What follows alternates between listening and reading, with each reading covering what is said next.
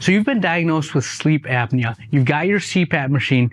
Your next visit needs to be with your eye doctor. Yes, your eye doctor. A sleep problem affecting your eyes? Let me tell you how.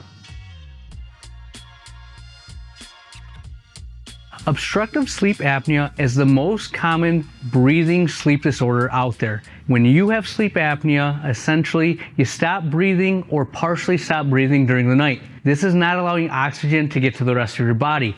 This affects everything: high blood pressure, diabetes, and guess what? It's affecting your eyes. A stroke to the optic nerve, glaucoma can be affected. Those retinal vessels need to give your eye oxygen. The most common things I see, however, are related to the eyelids, dry eye, and in chronic infections.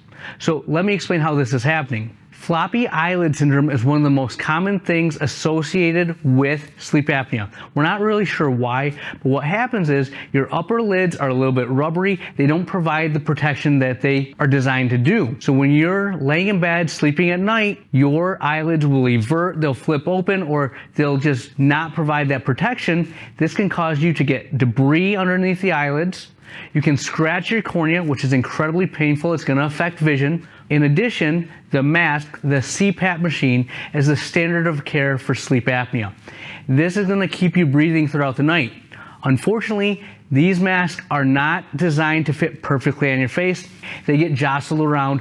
Oxygen will exit the mask and go into your eyes. This is going to dry them out. To protect your eyes from the oxygen from the mask, we want to have some barriers, some protection. Ointments, thicker gel drops are two of the mainstays that I like to talk about. Moisture goggles. These are goggles specifically designed to protect your eyes from the environment and also keep moisture in, but they're very effective with people with a CPAP machine. Lastly, at the very least, get tape, close those eyelids, provide a barrier of protection from the environment around you when you're sleeping. Now, the next thing to remember is, when's the last time you cleaned that CPAP machine? Well, bacteria will build up within all the pipes inside the mask.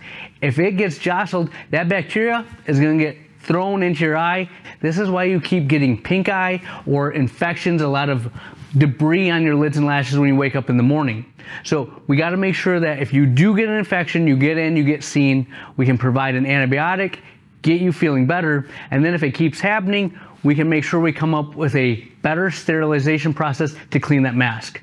These are all little things you can do to help keep your body healthy. Sleep apnea is something that can be treated and controlled. It's going to affect your eyes, but we'll do everything we can to keep you functioning at the highest level. So I love talking about your eyes. I love everything that's happening in the world of optometry. If you want to know more, like our channel, subscribe, ring that bell, tune in. We'll have more stuff for you coming up.